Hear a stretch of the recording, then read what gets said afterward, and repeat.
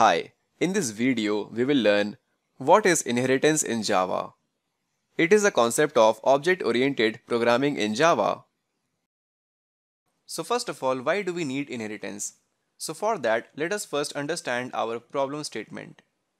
Now suppose I give you a task to create the class of dog and also the class of cat. So for that purpose, what you will do, you will simply define the class of dog with some properties name and also its behavior such as bark and run. And similarly for the cat, you will define the class cat with some properties and also some behavior such as mew and run. Now, in both the class of dog and cat, we have some differences, such as in case of dog we have the color and in case of cat we have some colored patterns, right? And also a dog barks and a cat meow.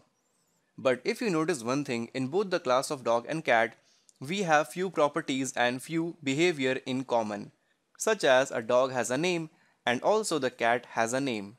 Now regarding the behavior, you will find some similarity as well.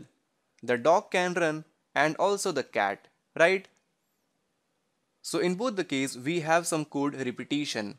Now, a good programmer always try to minimize his code by reducing the code redundancy. So here if you notice, in case of dog and cat, there is one thing in common. They both are animal. So why don't we create a class of animal? So here if I define the class of animal, then all animal has a name and all animal can run, right? Now if you notice, this property and the behavior is common in case of dog and cat as well. So why don't we write our code in such a way that the class of dog and class of cat will get the property of animal. So here comes the inheritance into the picture.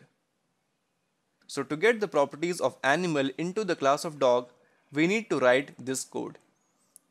Class dog extends animal. Now when we use the keyword of extend, this means that we are inheriting all the property of animal into the dog. So the class dog will get the string name and behavior of run into the class of dog. So we no longer need to define string name and void run again within the class of dog. Now the same thing applies for the class cat as well. So here if you notice, we can remove the string name and the public void run by using the concept of inheritance. So class cat extends animal and we will keep only those properties that belongs to the class cat. And rest of the property we will inherit from the class of animal such as name and run. So this concept of inheriting the property from one class into another is known as inheritance in Java. Now this class of dog and class of cat are actually known as the subclass or the child class. And this class of animal and again this class of animal is actually known as the superclass or base class or the parent class. Now the concept of inheritance you can correlate with your day-to-day life. Like you get few of the properties from your parents, right? Similarly here as well, the class dog and class cat are getting few of the properties from the class of animal. As simple as that.